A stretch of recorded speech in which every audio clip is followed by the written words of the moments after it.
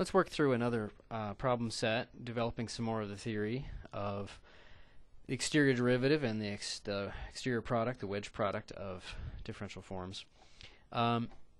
Let's go ahead and nail down and prove the general rule for products, for the derivative of a product. This is what we had guessed last time, that the derivative obeys something like the usual product rule, but with a funky sign here. And let me introduce a notation. I can't remember if we've done this in these videos so far. When alpha is a p form, we could just name that by p, but it's kind of nice to not have to say this every time, if alpha is a p form then. And we have this notation to borrow the absolute value bar notation and just say, put a little absolute value bar alpha. That's not in any sense the size of alpha. There are other notions of the size of a form, like the magnitude of a form. But it's just a convenient notation for that. It's very rare that there'd be any confusion. Okay, so the first thing I want to claim that even though we're doing this in general, we can assume there's something a bit specific about this. That alpha is just a function times some product of individual basis 1 forms. Now, let's look at these double subscripts. Those can kind of make your eyes glaze over sometimes. I need to be able to have any variable for the first one, any variable for the second, any variable all the way up to the pth.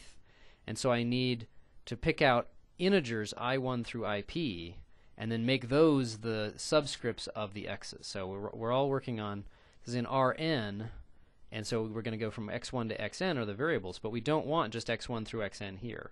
It's supposed to be some selection of those. Similarly, I'm going to have j1 through jq be q integers, and then I'm going to pick those integers to be the variables that we're talking about here.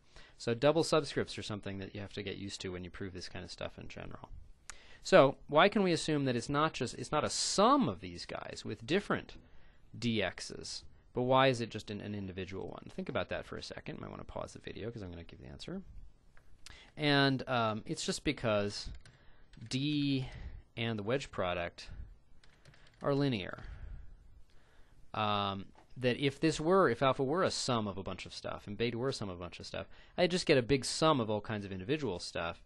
And if this rule works on each individual term, then it would work in general. So that's a nice thing it gets us out of having to do a lot of notational tricks and summations and stuff like that. So I've done a lot of the derivation here, but minus the crucial steps. We start with d of a wedge product of these kinds of forms. When I take the product, remember the functions, I could actually put a wedge in here if I wanted to. It's totally legal. But because these guys are zero forms, they're just functions, they can be commuted at will through everything. And I'm just going to put them in front. And that's exactly the kind of way I want to write something when I want to take d of it. Our rule is d of function times a product of basis 1 forms is just d of that function and then wedge all the stuff. So now we can just expand out the definition of d. So let's just copy this stuff down. And then this is going to be the sum. So here's where a summation comes in of the partials of the product PQ with respect to, other kind of d, with respect to all the different variables. That's x, k. So this is something that can be a little hard, a stumbling block for people at this when you're not used to it, is this involves a summation over all the variables. And we've been used to doing like x, y, z all the time, but that becomes a summation. That's going to have a new little index, a new letter k here, and I'm going to get a summation like this, and then wedge, very crucial, wedge dxk. So this thing here is the expansion of dpq.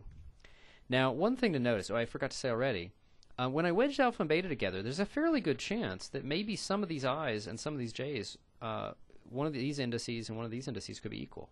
In which case, you could commute them to put them together, and then it would all be 0. So it's a nice thing that we don't actually have to worry about that as a special case. If this is all 0, it's okay. The other side's going to be 0 as well. We never actually have to worry about that. Similarly, the dxk could well collide with one of these indices, and it could give us 0, but that's not going to be some special case we have to deal with separately. Okay, now we're where we want to be for product rules. We've actually got the derivative acting on a function, and we know there's a product rule for functions. And that's where this is going to come from. Okay, so now I'm going to replace this, let's see, with dpq dxk times dp dxk times q, but then plus, and let me just kind of copy and paste some stuff around here. Now notice I'm not changing the order of the p and q. That's just by good habit. I could have put the p over here, but you tend to not want to change the order of anything here unless you really have to, because with the one forms it really does matter what the order is. Okay, so what's the goal here? I'm trying to get to d alpha wedge beta plus or minus alpha wedge d beta. D alpha is stuff where the p is being differentiated. D beta is stuff where the q is being differentiated. And so I want to get this part completely separate from this part. Okay, that's not too hard. It's just going to be two big summations. So I'm going to just copy this and paste it twice, and then I'm just going to delete, let's see, here I'm just going to delete this, and I don't need the parentheses. And here I'm going to delete this, and I don't need the parentheses. Okay, so let's see what's going on here. Well, the q, I could actually move into place. It actually wants to go over and be with its pals, the dxj's, because this is exactly beta. Okay, that's cool.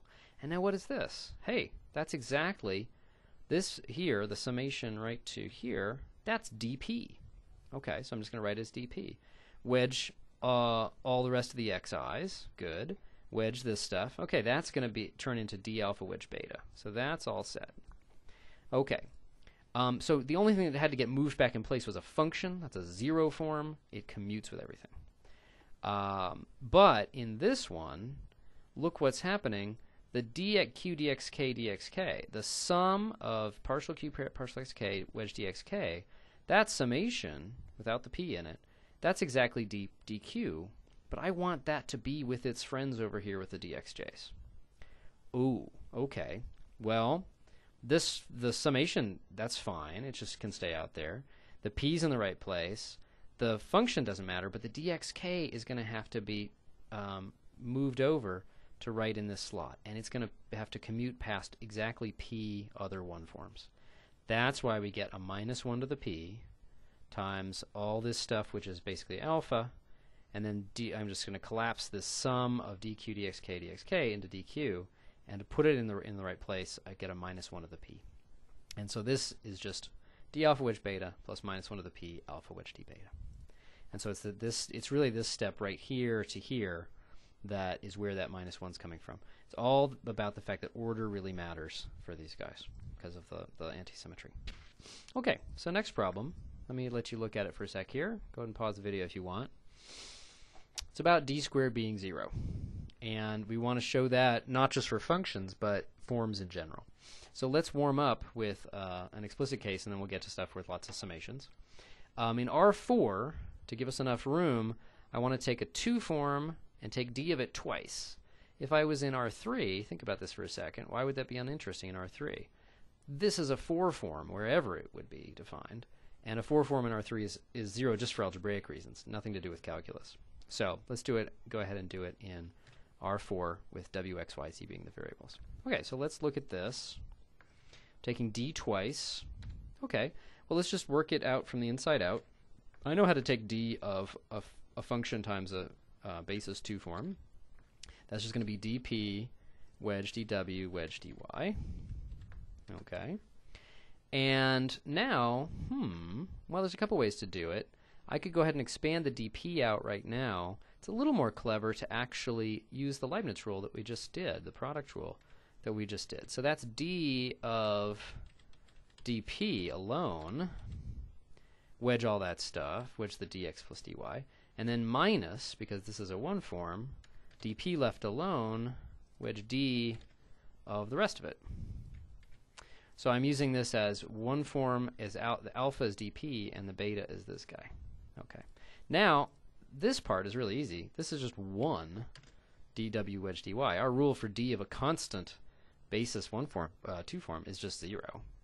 So that's just going to be 0. And now I'm back to just d of a function. Okay, that's not too bad. So all I need to show is explicitly, which is something we already pretty much know, is that d of a function is equal to 0. But I'll go ahead and do it out. So I'm just going to drop this because we know that's 0. And then this is going to hang on for the ride, but let's just go ahead and do this. Now in R4, dp is going to be, I'm going to use the subscript notation because it's faster to write out. PW dW plus, I'm even going to be faster if I copy and paste a little bit. Okay, PW dW plus PX dx plus PY dy plus PZ dz. And then all wedge dW dy. And then the other part was 0 already. Okay, so now I'm going to get d of pw, d of px. Okay, so that's going to expand out a little bit. That's the price I pay for being really explicit and not using summation signs. Okay, but it shouldn't be too bad. The nice thing is, now I can't, right here I couldn't actually say, oh wait, I don't have to write the dy because there's a dy here. Because I have yet to take a d, so that would have been a little premature. But now I'm going to take, like here, d of pw dw, just this part. D of a function, I'm going to get derivatives of like pwx, things like that. And the thing is, if they have a dw in them, which this already has, or a dy in them, I know they're going to die against the dw dy. Okay, so now I'm going to start just not writing everything. So this one is going to have a dw in it no matter what I do, because it's already got a dw, and then taking the d of this thing is just going to introduce more stuff. So that is really going to die. Okay, and the dy here is going to die, so I'm just going to ignore those puppies. The d of px, well, I'm only going to have to take p sub x z dx, because if I took dw, if I took dx, it would produce a dx that would kill this guy. If I took a dw, it would kill against this guy, and if I put a y, it would kill against this guy. So there's actually not that many terms here. dz wedge dx, and that's part of this parentheses, building that up. Plus, okay, let's see, anything else? This is already going to die. pz dz, that could live, but only if the derivative I take is a pzx. And then a dx wedge dz. And then all d wedge dy, dw dy. Aha, okay. Now, if you aren't so efficient in doing this and you end up expanding it out into 16 terms, you'll pretty quickly see that a lot of it dies. Now, here's the key. I've got pxz, derivative with respect to x and then z, and p with respect to, derivative with respect to z and then x. Those are the same quantity. But dz wedge dx and dx wedge dz are opposite to each other. And so this is going to be equal to 0. I just express this as a minus and then just change the order here. And I'm done. Okay. So as I've said before, the key is Clairaut's theorem, the symmetry of partial derivatives, the key commutation, and then the anti-commutativity, or the anti-symmetry of the one-form wedge products. Okay, so now let's do the general case. Let's look at p being just a function times some selection of the dx's. By linearity, we only have to do that. And I want to take d of d alpha. So let's do that. That's d of, so this is a good place to pause the video if you want to do it yourself. Okay. I know what d of a function is, or d of a function times basis one forms. I'm not going to worry about the outer d yet. That's going to be dp wedge, all this stuff. And now I could either be kind of clever and do the Leibniz rule, or it really doesn't help a lot when you're doing this generality, so I'm not going to try to be too clever about it. I'm just going to say, let's expand out the dp.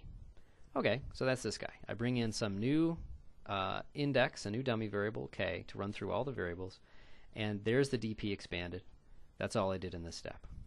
Okay, now d of a sum is the sum of the d's, so I'm going to be able to take the sum out here, and then I've got d of function times a wedge of one forms. Oh, okay. I know how to do that. I'm going to take all the partial derivatives of this guy with respect to all the different variables. Oh, boy. I need another sum with another variable. And I'm going to get second derivatives. Surprise, surprise. That's what I was getting here. And here I'm writing them with the round d notation, just to be different. And I'm going to take the x derivative, and I'm going to be taking the L derivative, and I didn't do that right. Okay. So this already had dxk, but the new dx that I'm bringing in is all these different xl's. So I'm going to get a dxl. And then wedge all the stuff that was already there, including the dxk. Okay, so you might want to stop a second, think about how all I did was I took d of each one of these functions. The k you want to think of as just a fixed index for a second. But because I'm taking d of that, I do another summation over a new choice of all the variables, x1 through xn. And I get second derivatives times this new dx's that I'm bringing in, wedge the old ones that came from the previous application of d, wedge all the other ones that came because they actually were part of alpha in the first place. Okay. And, oh, and of course that's just exactly what I had here. Okay, so I don't need that. Okay, so now, I claim that that's 0. That's just 0. And let's see why. Well, first of all, these guys are not actually doing anything interesting. It's all happening in here. And look at what's happening. There's various ways of being explicit about this. What usually people say is just that, look, the xk and the xl, these derivatives commute. So for any pair k and l, I'm going to get this twice, and I'm going to get this combination in each of them in opposite order. So they're going to cancel in pairs and die. Okay. If you wanted to be more explicit about it, you could do something like this. You could look at where the k is less than l of these guys, and then I could also look at the sum where the k is greater than l. Where k equals l, I'm going to get dxk wedge dxk. That already is dead. That's nice to know. Okay, and all of this is still wedge these guys. Well, that's kind of getting big, but those aren't doing anything interesting. And then I can just take this expression, copy it one more time. I keep doing that. Control C. I'm going to press down the Control key a little harder. And then I can just go ahead and purposely change this. So here's stuff where k is less than l. So the smaller index is after the bigger index. And I'm just going to switch the k and l here. Okay, so I'm just going to switch these guys. Dummy variable doesn't matter. I'm just going to everywhere switch this guy. L greater than k. Oh, actually, no. Let's do it this way. There's a couple of ways to do this, and I just changed my mind in the middle. I know that's not good for a video. I'm just going to use the anti-commutativity of this guy. Here we go. Minus, okay, k, and l. So I'm really using something interesting about one forms here. I'm actually switching these guys. I'm not relabeling the indices right now. Okay, but let's look at what's happening here. Okay, I've got stuff where the L, which is supposed to be the smaller index, is later. Hey, that's exactly what was going on here. Here k is the smaller index, and that's later. Now I'm going to relabel the indices. I'm just going to switch everywhere I see an L with a K. The names don't matter. It's a very standard trick with summations. That was a relabel step. And now these things look identical. Okay, and L greater than K, that's the same thing as K less than L. This is definitely equal to this, and it's equal to 0. So that's just a little bit more explicit. But the usual argument is simply these are symmetric, these are antisymmetric, they cancel in pairs. Here's how the pairs cancel if you want to see it more explicitly. Okay, well, I'll stop the video right now.